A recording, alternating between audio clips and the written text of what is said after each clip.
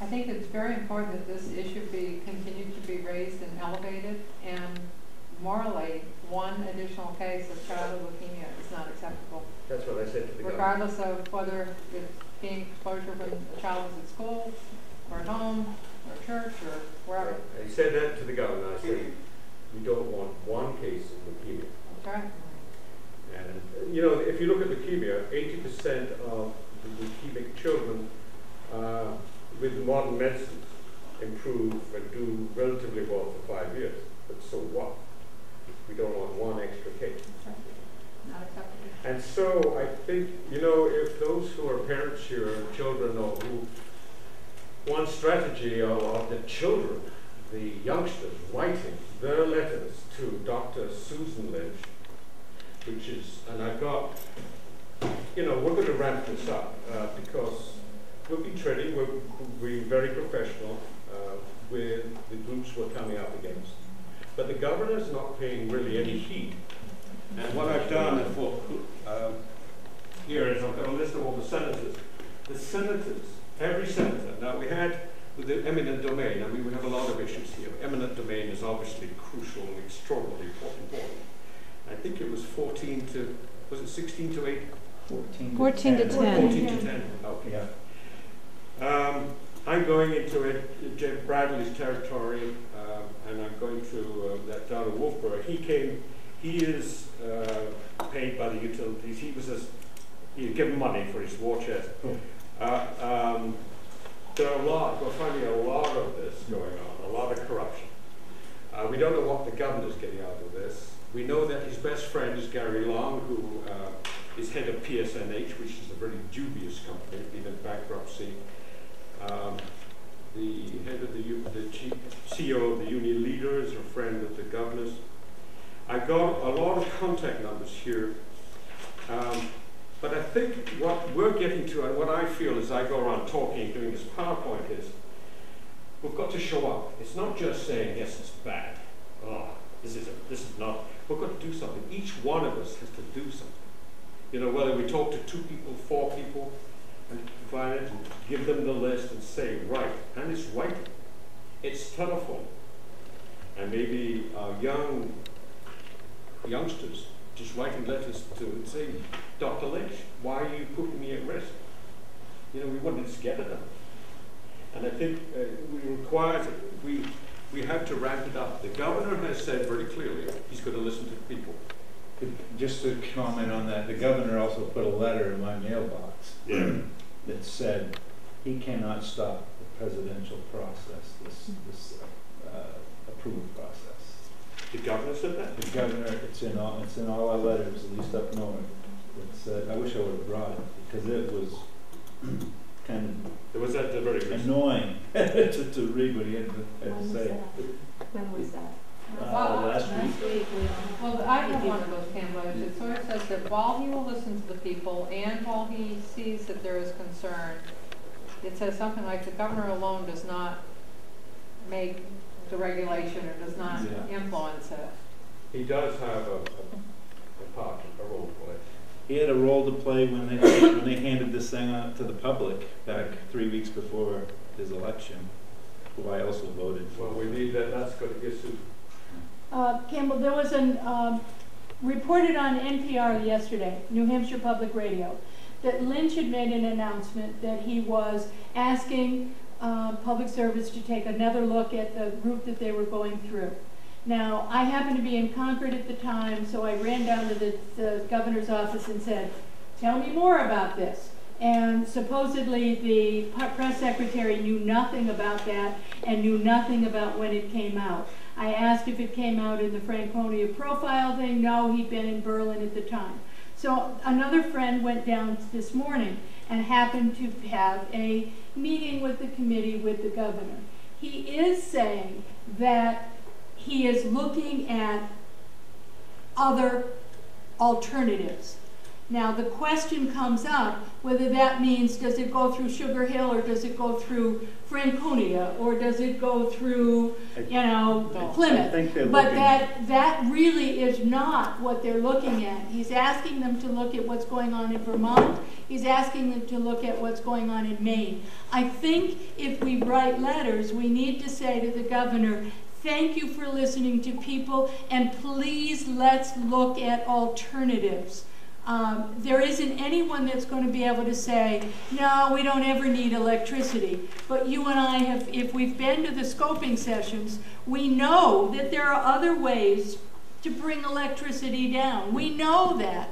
We know this is old technology. So we need to encourage them to look at that and spend more money to do that. But I think, and this is just an I think, we're starting to be heard. Let's not stop. Let's not stop now. Let's make sure that we continue the pressure, make sure that we continue that, and follow what's going on in the newspaper and the radio. Because that's the only way we've got. They've got television ads, they've got lobbyists, they've got full newspaper ads, they've got more lobbyists, they've got money to burn. And we don't. We just have our voices. We've got to wrap it up, I agree. Yes, ma'am. There was a news story in the car on the way over here by Chris Jensen. That there was Yes. an announcement today about they're reconsidering the route north of Groveton, I think is what It's they the said. unincorporated areas, I believe, and Yeah. that's just a And they're extending the smokescreen. comment period, which means the decision is being pushed back. Yeah, they have extended the Anyone comment knows period. details on that? Who has, DOE? They don't know yet. So it's still open then? So it's still open for comments on EIS. And if you look at ISO New England, which is the independent operators, when you look at their future maps, we're getting crisscrossed. This is a New Hampshire problem. It's not a state problem. What's going to happen in the future, 2015, 2020, we have to make a stand now, and we have to set it, because they're going to roll over us, and we have to wrap this up. Live Free or Fry, get onto the websites. Berry Northern Pass is more local. Live Free or Fry is north.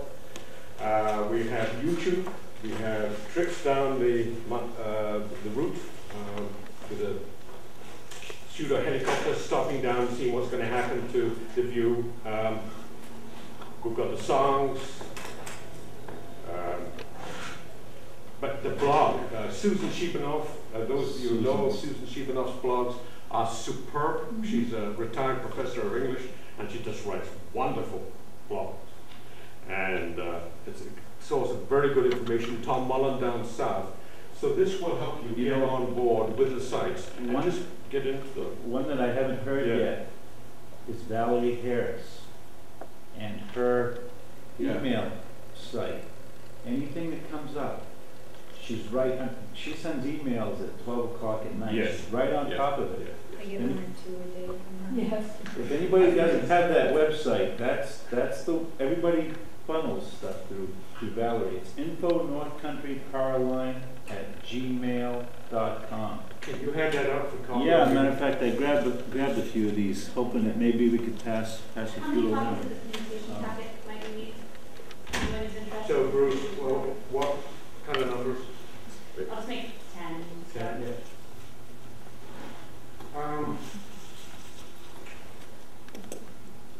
Sorry, you had a question.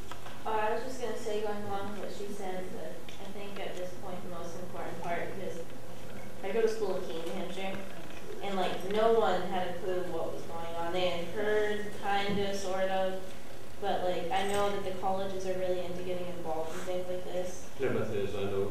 Yeah. But it's just lack of education. And when there was that meeting in Concord, I mean, that kind of like woke everyone up and like, oh, what's going on? But I mean, like, as soon as you get south of the knot, just kind of like, What do you think we should do? I mean, anything like flyers. I know that we have Solar Fest every year, focusing on like not only local issues, but like ways to be sustainable, things like that. So I mean, like flyers, just the bumper stickers going down there, maybe like running something on the radio, like because college kids, that's like the big thing to do in schools is like what can you do to help your area. So That's I mean, a very good anything point. really Yeah. that you can get down there. As we go through the summer here, grassroots. It's interesting if you look at grassroots, how they start and how they are sustained. Over the summer, we're going to be careful. We don't want to lose people. We don't want momentum. And so I think, you know, even thinking about a march, which logistically would perhaps be very difficult, but New Brunswick stopped Hydro-Quebec with 4,000 people marching. Getting down and really just beginning to ramp up, we're going to have to get, what I'm concentrating on is the fall. But I really think it's important that every place you go, you wear your button. Because I think I absolutely agree with you that we've got to ramp up again in the fall, but we must get these tourists that come up. I did Lilac Festival, the booth over at Lilac Festival, and then I was hanging around Sugar Hill to listen to what was going on there. People are coming up saying, oh, you mean these towers are above the trees? Yeah. You mean these towers are going through the towns? Yeah. They're getting, and I've been talking to people down in Concord, the southern tier of New Hampshire is getting all sorts of wonderful glossy prints from Northeast Utilities, from PSNH, from whoever's funding it. They're getting incredible glossy materials that are saying, oh no, you won't be able to see the towers, you won't do this, you won't do that. Our tourists, whether they're coming from southern New Hampshire or whether they're coming from out of state, need to hear what's going on. They need to know that. You know, I wear my button to Concord only to cause trouble. So people will ask questions. And I think it's important that they ask those questions that people know what's going on. So wear your button, and when the tourists ask you, where are the towers going to go? Tell them, in your backyard. And yeah, oh yeah, they said that was NIMBY, you're right. And this is your backyard. Yeah. It is everyone's backyard. Just you remind me of one thing these glosses they sent around. They had a myth and fact thing.